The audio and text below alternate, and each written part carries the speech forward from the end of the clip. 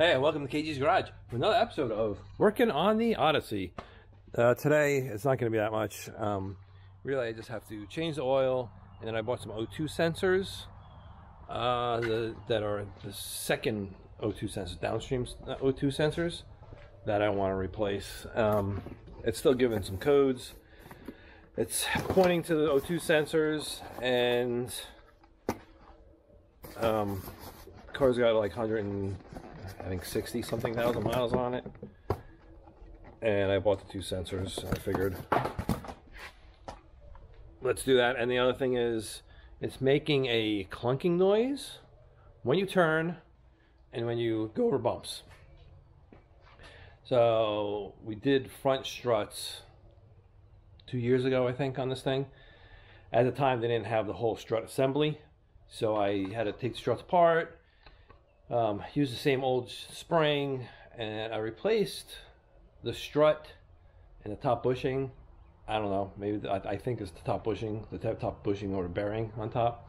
I think that's gone bad. I'm gonna put it up in the air and see if I notice anything else that it might be, but it kind of sounds like it. It's like a springing, clicking, banging noise. So anyway, I'm gonna look at that. I did order new whole strut assemblies because they're in stock now, and that'll be another video. I'm just gonna replace the whole thing, but I'm pretty sure that's what it is. If it's not, I don't know, I'll return those things. I don't know. Anyway, so let me show you the O2 sensors. There are two different part numbers. Hopefully these are the right ones. 24089, 24093.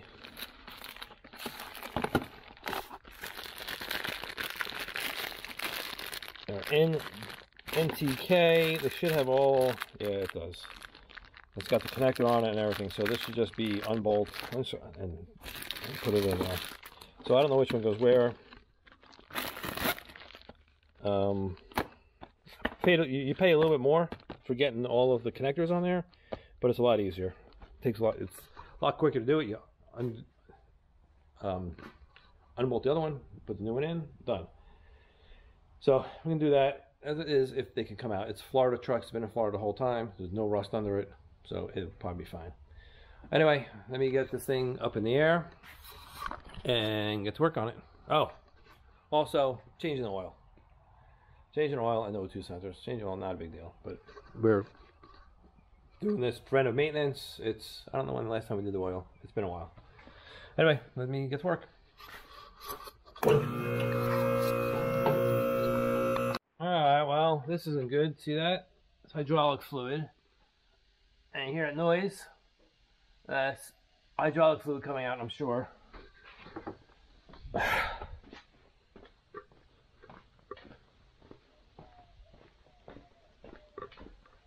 Want to know what kind of maintenance I've done on this lift? Nothing really.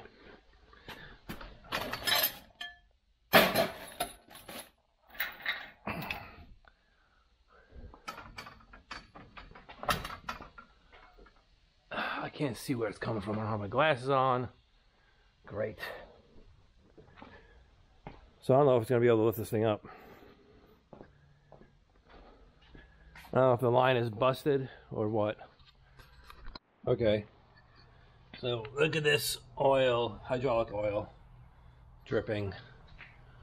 I'm going to go up on the ladder.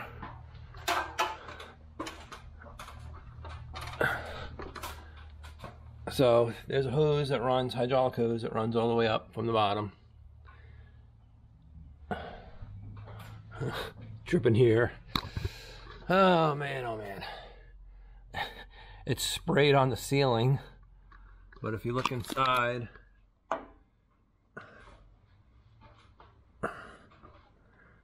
I touched this, I'm almost positive this is where it's leaking from. That hose right there. It's about in the right area. I just touched it and the rubber's all deteriorating. And I think, yeah, it looks like, if you can tell, whatever that whatever that braiding is rusted. This whole tray is full full of oil in it. I went down to the other side. The hoses over there, they're also dry rotted. I mean, that's the rubber outside, but that's still protected. So I need to get new hoses, it looks like. And it looks like for some reason I didn't put it through this loop here. That was kind of weird. The rest of the hose is fine. It's just on top here. Probably it's getting cooked by the, probably just getting cooked by the sun and heat. I mean, it's real hot up there. So, looks like there's not going to be a lift for a while. That's going to stink. And I got to find out where to get these hoses. I don't even know how long they are. I'm just going to look up the brand Atlas and see what hoses I needed. And I guess I'll just replace them all. There's one that comes from here. It goes from here all the way up. Is it 2 lines that go up? No, it's 1 line. Oh, there's the other line. There's the other line. So the 2 lines, yeah. And this one goes, oh man. The piston is inside here. So I don't remember how, man, it's gonna take me back. I don't remember how to get to that thing. The connector. It's on the side or something. I can't remember. Well, whatever I gotta do to get the lift back up. So I'm gonna do an oil change on the ground. I was afraid it was lifting. I was afraid of lifting the car up there. And once I had the car up to get it and then put it down on the brakes, on the locks, to get it back off the locks, you have to go up again. And I was afraid that maybe it wouldn't go up again, and that would be a problem. So if it wouldn't go out, the car would be stuck up there. I don't even know how I would get it off. And it's just spraying out. I mean, I didn't even notice before, but yeah, it sprayed right onto the ceiling. So it's good. It was spraying pretty good. There's probably a nice little hole in there. Anyway, I'm going to change the oil on the ground.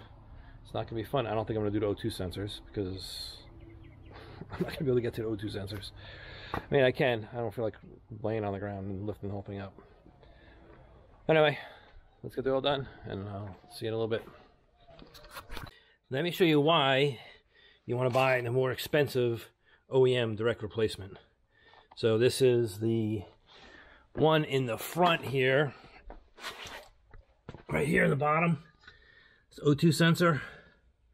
The other one is somewhere over there. Anyway, I'm working on this one here. I crawled on here. I'm like, oh, I can do this. The other one, I'm not sure if I'm going to do that one. It's all the way back there. Anyway, let me show you why you want to get the OEM kind. So here's the original one. And you have these clips. There's all little brackets all over the engine where this thing clipped into. The new one here has new clips on it. You won't get this on a cheap replacement. I don't remember how much these were. Probably almost $100. But you have the clips in the same spots. Oh, actually, is this one an extra clip? That one has one extra clip. That one's in the same spot. That one's in the same spot. That one is not in the same. Well, it might have moved. It moved a little bit. This one, so this one's not going to be used, I don't think, unless it broke. Oh, this wire looks longer. Let's see. This is an extra one right here, I think. I don't know why. Anyway, probably a different version, different car, whatever. But you can see these things pretty much line up. Off a little bit, whatever, it's fine. But this is why you want to buy the better one. It has the clips. Otherwise, the wire will just lay around and hit other stuff. Also, the connector, I broke the connector because I couldn't figure out how to get the stupid thing off. It actually comes off on the top here, right here. I was prying on this piece and it would not come off. I'm like, what the heck? Why won't it come off? This here releases off the bracket. I'll show you. There's a bracket right here. There's a bracket right here and there's a little tab. And this goes down like this. no, sorry, goes up like this, and it hits a tab. This releases it off that tab. You have here, so where's the connector? The connector is right here. All you have to do is press down on this piece right here where my thumb is. Press down there and then pull it, and it will disconnect. So you do want to take this off because you want to get off the tab, but to release it, it's like, so it would be like in here like this, and you just want to press down there and then pull it out. Anyway, that's what you do. I'm going to put this, I'm keeping the protective on here. It's got some anti-seize on there, and it's got plastic protective cover. I'm just going to put this down in there. Hold on. Before I move on, the other, remember I didn't know which one was which. Here's the other O2 sensor. And you can tell also it has a yellow wrapping around it. And that one that's back there in the back of the engine also has a yellow. So that's another hint where it goes. But you can see this one's not even right. It's not even the right length.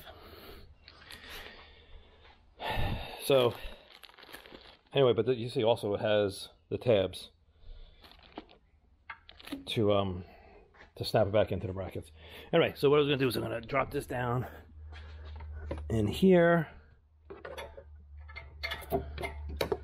I will get it on.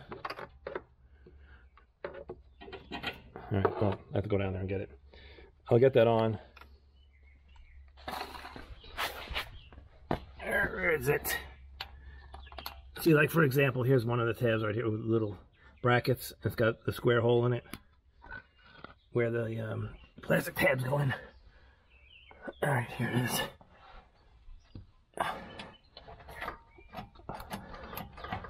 Of course, it's stuck up there now. This has to come over. That's stuck. Anyway, let me mess with this a little while. To get this out, I just used an open end on it, hammered it, and got it off. I tried using this. The way the transmission is, it's right in the way. If I had this on here, there's no way. I guess I could have. It doesn't make a difference. I could have put the socket on here. I think if I tried this with the open end and it didn't work, I probably could have done this, put this on here, maybe when I tighten it, and then put a socket on here and turn this whole thing, because I can get it closed in on here. Anyway, I don't know what size. It's bigger than 7/8. Anyway, let me figure out what it's stuck on, get this in there. I'll be right back. And like I said, I'm not doing the other one. Here, you can see the other. You can see the other one is yellow. I'm not going back there and doing it. Anyway, changing the oil. Just still letting it drain. I had a little mess, but I'll get there. All right. I'm going to change this 102 sensor. That's it. Okay, so there wasn't a mistake. There was another clip that was supposed to go right there. It was still in the bracket inside the car. So I got it out. What happened was it broke the zip. It's basically a zip tie. Zip tie broke and the wire just came out. So anyway, that's it. New one's in. Looks like goes right into place, right where the other one was. Doesn't even look like I took it out. I put it there. Isn't it new one right there? It's out of the way of everything. Okay, well that's it. The only other thing I have to do is it's an oil change. God, AC's broken in the shop too. This is not a good day. I need to put the oil filter back on, put a new oil filter, and fill with oil, and I'm done for today on this thing. I have to order some parts. I looked underneath. I think I'm going to do lower control arms, the bushings in the back. On one of them's kind of shot. I'm going to see how much this costs. It needs a new belt. I don't know what's happening with the belt, but it's just shedding all over the place. I don't know if you can see little black dots everywhere. It's just like deteriorating. I don't know what the heck happened. I think maybe this is the same belt that's been on for a little while. And when there was a big oil leak, I think maybe the oil got in there. penetrated. I'm just speculating. I have no idea. And it messed with the rubber, broke down the rubber a little bit. And now it's just flicking out. So I need to replace that. That's not a big deal. It's just my hands will look like this again. It's hard to put. Easy to take it off. It's hard to put one back on. You got to reach down in there. Anyway. Okay, well, I'm gonna wrap this one up. Thanks a lot for watching. I don't know, maybe you learned about the O2 sensors. Hopefully that will help you out in the future. Anyway, thanks for watching. I'll talk to you later. See you next video. Bye.